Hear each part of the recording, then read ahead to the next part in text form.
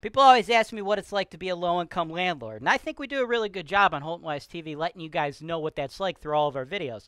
But everybody likes lists, so what we're doing today is 5 things I didn't know people did till I became a low-income landlord.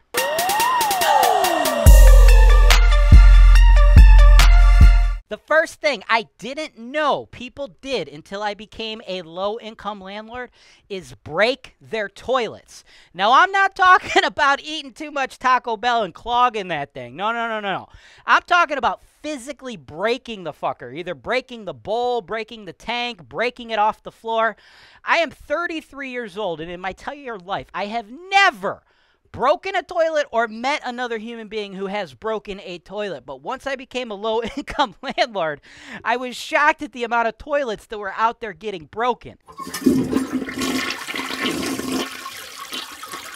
The second thing I learned is people do a lot of heroin. Now, I know about heroin. Everybody knows about heroin, right? But you guys would be shocked at just how much heroin is out there being done.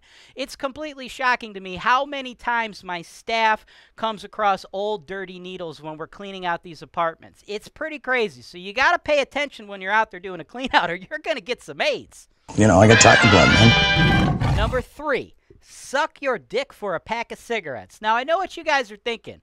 Oh, this silver spoon in his mouth, rich asshole landlord doesn't know what it's really like out there on the streets. He's not, you know, from these types of neighborhoods. He's got no idea what he's talking about. Look, guys, I am not a spoon-fed rich asshole landlord, okay? I actually grew up in a C-grade neighborhood, a neighborhood Holton Wise, has hundreds upon hundreds of single-family and duplex homes, right? So, you know, I understand how the streets work, okay? I get that, right?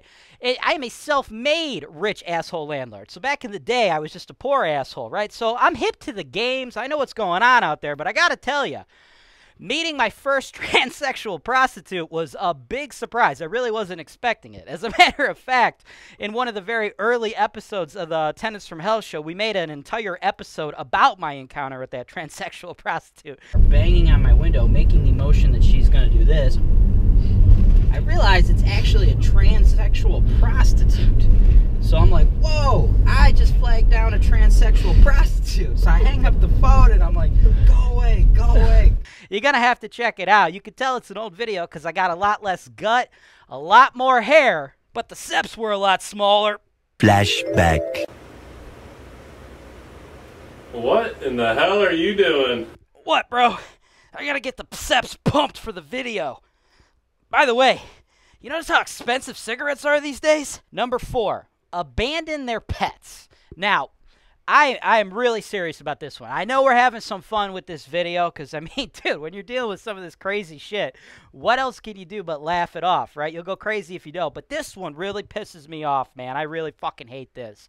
It is so common for people to abandon their pets when they move out or get evicted, right? They get evicted, and we go there on the eviction day. They're gone, but pets are just left in the home, often without food or water.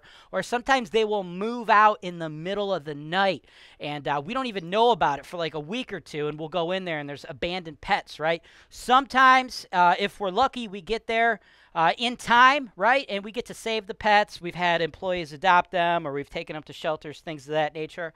Other times, though, it's not the case. Sometimes you run across homes where an abandoned pet, they're dead by the time we get there because they starved to death, right? I remember this one house we did, and you go into the home, and there's, you know, and your toilet, you know how there's a little bit of water? There's no water left in one of these, or all the toilets in the unit because the cat that was stranded there was drinking it until he ultimately died, man. That shit pisses me off. Hey, it's got claws, so looks a little bit stuck. Number 5, the last thing I didn't know people did until I became a low-income landlord. No-show their apartment showing appointments, right? This is ridiculous. I never would have saw this coming. And pretty much everybody I've ever hired to be a leasing agent was shocked with this. I don't know what the deal is, but in low-income neighborhoods, for whatever reason, whenever someone's trying to make showing appointments with their tenants, you make the showing appointment. Hey, Mr. Tenant, we're going to meet at the house tomorrow, 4 o'clock, right? Then you confirm with the tenant the next day. Hey, it's 3:30. We're still going to meet at 4 o'clock. I'm driving out to the house now. And they're like, yeah, man, no problem. I'm getting in the car right now. And then they don't fucking show up. Like, it's a ridiculous. It's like epidemic proportions how often this actually happens.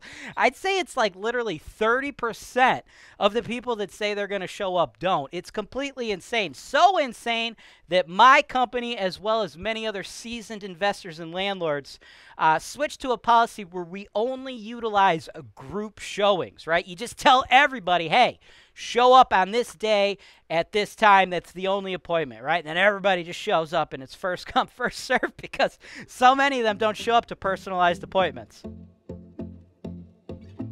Thanks for watching. Subscribe to HoltonWiseTV for more financial information, education, and entertainment.